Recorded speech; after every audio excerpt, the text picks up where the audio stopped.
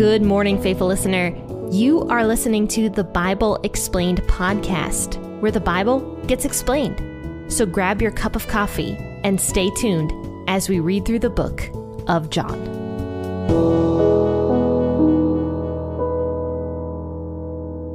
Hello and good morning, faithful listeners, and happy Tuesday. Today we're going to be discussing John chapter 7, verses 1 through 27. And this is a portion of scripture that people like to say that Jesus lied in this portion. So let's talk about this. Did Jesus lie in this portion of scripture? And I'm already going to tell you that no, I do not believe he lied in this portion of scripture. But let's see why people think that he lied here in John chapter 7. So once again, this is John 7, 1 through 27. Feel free to pause the podcast real quick to go grab your cup of coffee or your cup of tea. And after that, let's go ahead and enjoy reading this together. After these things, Jesus was walking in Galilee, for he wouldn't walk in Judea because the Jews sought to kill him. Now the feast of the Jews, or the feast of booths, was at hand. His brothers therefore said to him, "Depart from here and go into Judea, that your disciples also may see your works which you do. For no one does anything in secret while he seeks to be openly known. If you do these things, reveal yourself to the world." For even his brothers didn't believe in him.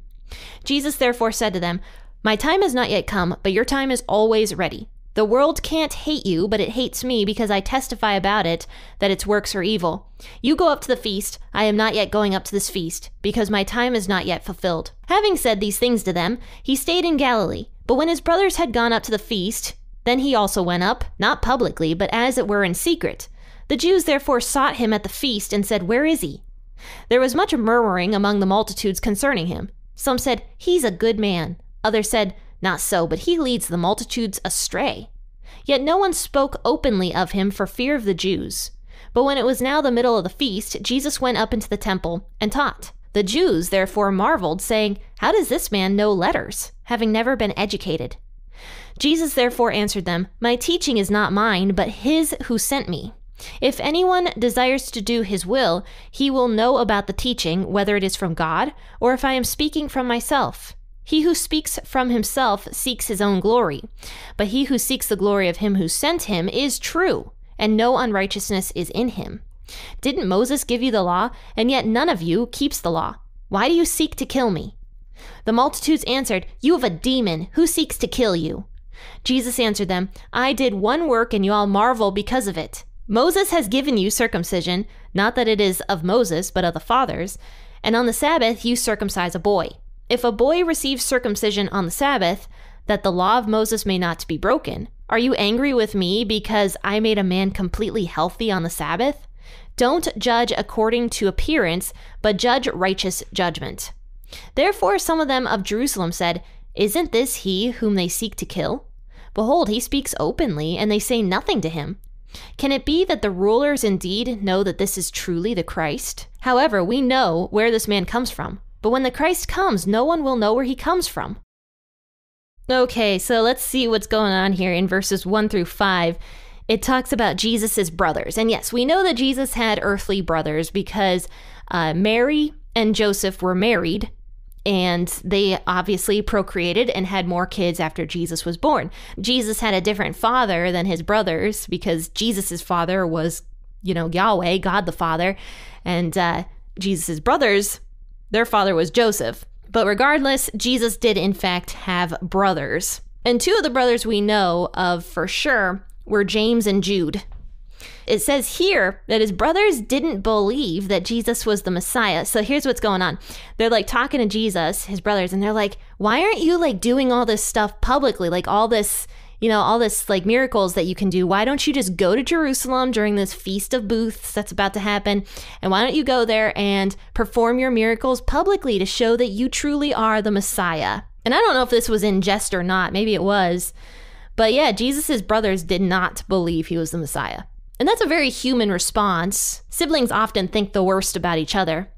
However, I feel like because Jesus's brothers grew up with him, they had to have known that Jesus was different. So if you think about it, his brothers should have been the first people to believe he was the Messiah. However, they did not. They tell Jesus, do this stuff openly to prove you're the Messiah if you truly are the Messiah. So Jesus says to them, "My time is not yet come, but your time is always ready." I find that statement interesting because Jesus is talking about how he is submitting to the will of the Father. And the will of the Father was not for Jesus to like go and toot his own horn. His time was not yet. And we'll see that Jesus eventually does show miraculous power. But that wasn't until much later, like practically to the point where he was about to die. That was when he, raised Lazarus from the dead and did all sorts of crazy miracles towards the end, because he was really proving at that point that he was in fact the Messiah, and there was less danger of A, the Pharisees trying to kill him early, and B, the crowds trying to crown him as their king, which those were two things that Jesus was trying to avoid throughout most of his ministry, because his time to die had not come yet. So he says, "My time is not yet come, but your time is always ready." So Jesus is like, because you guys haven't submitted to the will of the Father, you can go toot your own horns. Your opportunities are all the time because you don't submit to the will of the Father. And so he says, the world can't hate you, but it hates me because I testify about it, that its works are evil. Man, people do not like being told they're wrong. And people certainly don't like being told that they are evil. Especially if they are. Now, I know that there are churches out there that are like, oh, you all are evil, and they like overuse the word to like bring guilt down on people, but that's not what Jesus is talking about here. Jesus is talking about the conviction of sins. And if a person is actively sinning, they really, really, really don't want to be convicted of that sin, because that means they'll have to change away from it. And if they're particularly fond of the sin that they are committing on a regular basis, then they especially don't want to hear that they need to change their ways. And that's why the world hates Jesus. And that's why the world hates the church also. The world hates the church because the church's job is to convict people of sins and bring people to repentance. My mom and I were actually just recently talking about that revival that's going on in Asbury College down in Kentucky. And I was extremely skeptical of it to begin with, honestly, if I'm being 100% honest. Mainly because I know that revival and repentance go hand in hand. Like, you can't truly have revival if there's no, like, admission of sins and, turning away from those sins, which is what repentance means. If there's no repentance of sins, then true revival cannot happen. So my mom and I were discussing this, and she said, no, like, this revival that's going on in Asbury is students like coming to Jesus. It was like started because one student stood up and began talking about all these shortcomings that he had, and through his admittance of his sin, other students started doing it, and it became like this revival movement. And I'm like, oh wow, that is super cool. But Jesus is the one that brings revival because he convicts people of sins. True revival happens through Jesus. But because Jesus convicts people of sins, a lot of times the people don't like Jesus too much. And I can say that even for myself. Even when I was a Christian, there's been times where I've just not wanted to admit that I have a problem or that I am sinning in some way. Throughout the years, for sure. There's been times that I've done that. And I'm not going to air all my dirty laundry here on the podcast, but because Jesus tells people where they're going wrong, the world does not like Jesus. So he says here to his brothers in verse 8, he says, "You go up to the feast. I am not going up yet to this feast because my time is not yet fulfilled." So the Feast of Booths was happening, and this was one of the few feasts that Jewish men were supposed to go up to Jerusalem and celebrate. I think it was this one and also Passover, and there was one more. Feast of like first fruits or something. I can't remember which one specifically. But there are 3 festivals that Jewish men were required to go up to Jerusalem to celebrate.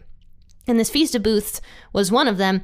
And it actually says in verse 2 that the Feast of Booths was at hand. So in other words, it was basically, time to go up and celebrate the Feast of Booths at Jerusalem. And so his brothers go up to Jerusalem, and Jesus stays behind. And he says, I am not yet going up to this feast because my time is not yet fulfilled. This is where people are like, Jesus lied because he told his brothers he was not going to this feast, and he ends up going to it anyway. He did not lie. It says here, I am not yet going up to this feast because my time is not yet fulfilled. So in other words, what he's saying to his brothers, he's saying, go up to the feast without me. I'm not going up there yet. And he was doing that because he was going to avoid the crowds, because he knew that people were out to kill him.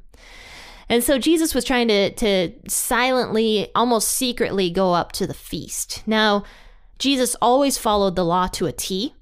And because God had said in the law that Jewish men were required to go up to Jerusalem, Jesus always went up to Jerusalem to celebrate these feasts. So this was no exception. Jesus wasn't going to break the law. He was just going to do it silently. He was going to do it not in a public way, the way his brothers wanted him to, because Jesus knew that that would just be nothing but problems if he did that.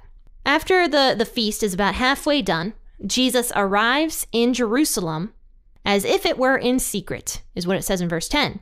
And it says, the Jews therefore sought him at the feast, and they're like, where is he? Where's Jesus? And it says there was a ton of murmuring among the multitudes concerning him. Some said, he's a good man. And others said, no, he's a terrible man. He leads the multitudes astray. So there was a bickering about Jesus. Apparently he was like the highlight of this feast. Like all these multitudes were just like talking about him and you know, arguing over it. Some were like, yes, he's a great guy. And other people were like, no way. Man, this is so funny. Like everyone loves a good argument, don't they? I mean, this is not any different than what happens nowadays over some political figure or over some famous person. This is the same exact thing, you know? But anyway, the multitudes are bickering about Jesus while celebrating this Feast of Booths. But it says here in verse 13, no one spoke openly of him for fear of the Jews. So they knew that the Jews were out to get Jesus. They absolutely knew. And they knew that Jesus was controversial and that the Pharisees did not like Jesus. So everyone was very quiet about their opinions about Jesus. Very, very quiet. That's another thing that is common today. People feel like they have to be silent a lot of times about issues because this entity or that person or whoever else is against their viewpoints. A lot of silencing that happens in the world. And unfortunately, the Jews couldn't speak openly about Jesus. But it says when it was the middle of the feast, Jesus went up into the temple and he taught. Okay, so I was wrong. Jesus didn't go in the middle of the feast. He probably arrived at the beginning of it, but during the middle of the feast, that's when he went into the temple and taught. So after a couple days had gone by of this feast, then Jesus made himself public. And so he goes into the temple, he starts teaching all these people, and the Jews are marveling, and they're like, how does this uneducated guy know so much about the law? This kind of reminds me of a verse later on in Acts. After Jesus ascends back up into heaven, the people of the time period are shocked that the disciples know so much about scriptures because the disciples were fishermen. They were uneducated people. But the fact of the matter is that the Holy Spirit is who guides us into knowledge and understanding of the scriptures. And you guys know me. I am not educated, like at all. I didn't go to college. I dropped out of college. I was a hairdresser for years. And I just had a love for scripture. And that's kind of how I started this podcast, was through that. But I've actually had people like concerned over the fact that I am talking about the Bible on such a public platform because they're like, you never went to school for that. You never got educated in the scriptures the proper way. So you should be very careful about what you're talking about on the podcast. And I agree with them. Everyone should be careful. It doesn't matter if you go to school or not. If you're talking about scripture, you need to take that as seriously as you possibly can. Because there's a verse in scripture that actually says that if you are teaching God's word, you are going to be judged more harshly than somebody who does not teach God's word. I have a responsibility of carrying God's word with honor. And anybody who teaches has that responsibility. Anybody who discusses scripture has that same responsibility, regardless of the fact that if you went to school or not. So after this, Jesus answers the people because he knows that they're like discussing his education, basically. And he says, my teaching is not mine, but it's his who sent me. So it's God the Father's. If anyone desires to do his will, he will know about the teaching, whether it is from God or if I am speaking from myself. That's kind of what I just discussed a moment ago. Through the power of the Holy Spirit, we have been given discernment to know whether or not Jesus's words are the truth or if they're not the truth. But they are, in fact, the truth. And the Holy Spirit gives us that knowledge. So then Jesus goes on to talk about himself. He says, anyone who speaks from himself seeks his own glory, but he who seeks the glory of him who sent him is true, and no unrighteousness is in him. Jesus is telling this multitude that's like listening to him that he is God. He's saying no unrighteousness is in me, is what Jesus is saying. He's like, yeah, I'm sinless. And then he says in verse 19, didn't Moses give you the law, and yet none of you keeps the law? So why do you seek to kill me? This is Jesus declaring that he is God publicly. It's also him declaring that he is sinless. And he basically tells the audience that, you guys all have the law. You think you're righteous, and yet you can't keep a single law. Yet none of you keeps the law. Why do you seek to kill me? Now the multitude is upset because Jesus convicted them of their sins right here. You have a demon who seeks to kill you. It's funny, but it's not funny, honestly. And so they're like, yeah, you have a demon inside of you. You're speaking all this stuff about how righteous you are, but who's seeking to kill you in this multitude? Which is hilarious that they say that, because at the very end, in verse 25, they acknowledge that people are seeking to kill Jesus. They say, isn't this he whom they seek to kill? He speaks openly. So they knew. They absolutely knew who was seeking to kill Jesus. And I'm going to guess that the Pharisees, because this was inside the temple, by the way, I'm going to guess the Pharisees had a lot to do with this, saying, who seeks to kill you, when they knew inside their hearts they were the ones seeking to kill Jesus. And so Jesus answers them, I did one work and you all marvel because of it. And what he's talking about is when he healed that man on the Sabbath day. Now, if you remember, the multitudes were all crazy upset that Jesus did something on the Sabbath day because according to the made-up rules and laws of the Pharisees, people were not allowed to do anything on the Sabbath day, especially not heal. Healing was bad on the Sabbath day. In fact, doing anything on the Sabbath day was bad. You couldn't do a single thing on the Sabbath day. It was like total misery. Like, why would anybody want to celebrate the Sabbath day when you can't do a single thing on it? And that's not what God put in place in the Old Testament. This is why legalism is so bad. This is why, adding to God's rules is just so bad, because it makes God's word like total drudgery. And I mean, God's word is not drudgery. Like, his laws are good. It says in scripture that his laws are good. It's people that make it complete and total drudgery. And I know this from experience. I went to a church that was extremely legalistic growing up, and there was a lot of added rules to God's word. Women were required to wear skirts and dresses and pantyhose, and we were required to not have any drums in our worship music, and we were required to do this and do that and go to church on Sundays, Sunday nights, and Wednesdays, and then serve throughout the week. It was drudgery, a lot of it. And it also does something else too. It makes the people who do follow these rules that aren't in God's word, it makes those people think that they are holier than thou. The fact of the matter is, God is extremely gracious and loving, and we have been granted grace under Jesus. We can't uphold God's law. We are that bad. So if there's somebody out there that's telling you that, you have to do this, this, this, and this in order to get on God's good side, I ask you to analyze what those things are and study to see if they're actually in God's word or not. Because if they're not in God's word, it might be legalism, which is what the Pharisees fell into. And so Jesus says, the Pharisees are so legalistic. They are so upset when good things are done on the Sabbath day, but yet they go and circumcise a young boy on the Sabbath day so that the law is not broken. So in a sense, they're being hypocritical because they're doing work on the Sabbath day. Like a good work, because it's part of God's law, right? But they're still working on the Sabbath day, but yet they're mad about Jesus healing on the Sabbath day. So Jesus says, don't judge according to appearance, but judge righteous judgment. Use righteous judgment. You know the whole thing right now going on where it's like, you can't judge anybody. Well, Jesus literally tells us right here to use righteous judgment. And if you are a Christian, it is actually your right to judge the church. It is your right now to make sure that nothing stupid comes into your church. But yes, I do agree that as Christians, we should not be judging the world. There's actually a verse specifically that says that.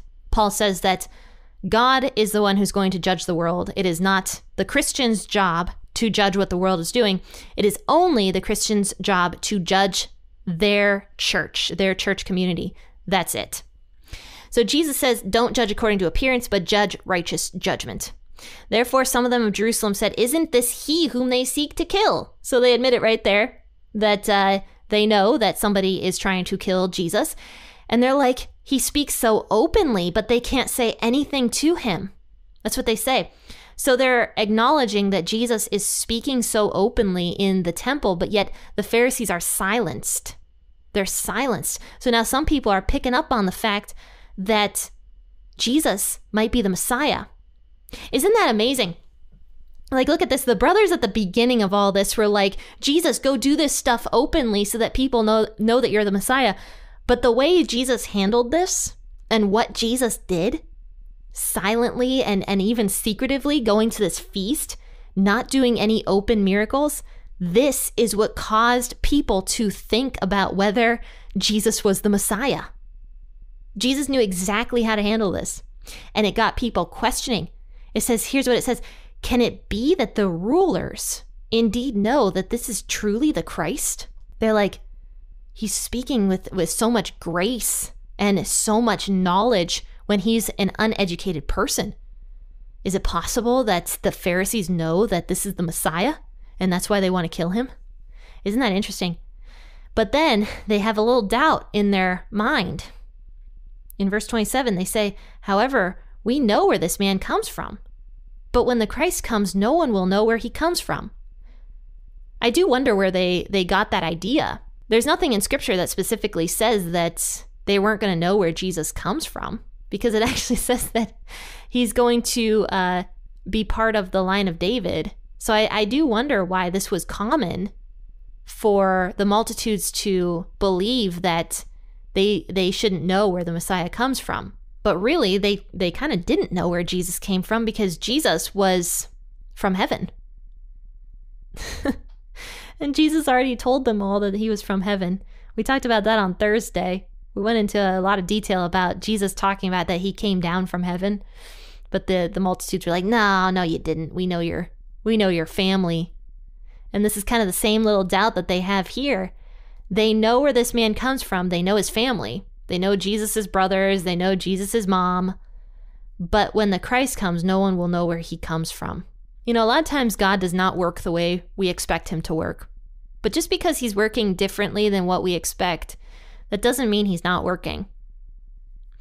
So I encourage you to just trust in God and trust in the way that God does things, that it's the best possible way. Because even Jesus's brothers, they thought that they had the answer for Jesus, that he goes into Jerusalem publicly and performs a bunch of signs and wonders and miracles. But that's not how God works, and that's not how Jesus was going to work. And the way Jesus did things was the best possible way. Going in secretly, getting people to think about whether or not he was the Messiah, speaking with eloquence, and convicting people of their sins. So just trust in God.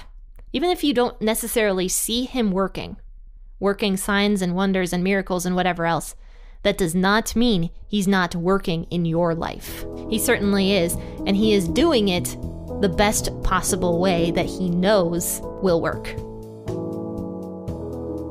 I hope you guys are enjoying the weather where you're at. It is currently snowing right now, and I arranged my desk recently to face almost outside, which is awesome because it just looks so pretty. I just love seeing all the little snow coming down. But guys, I'd love to get to know all of you. Tell me what the weather is where you live, and also tell me your name, and feel free to always reach out if you have a prayer request or something that you just, are struggling with or whatever that you want me to pray for. Just send me an email and I will write you down in my little prayer journal. Faithful listeners, don't forget to go over to the YouTube channel because I have a video that is coming out. And it's a fun one and kind of controversial about worship music, so that'll be fun.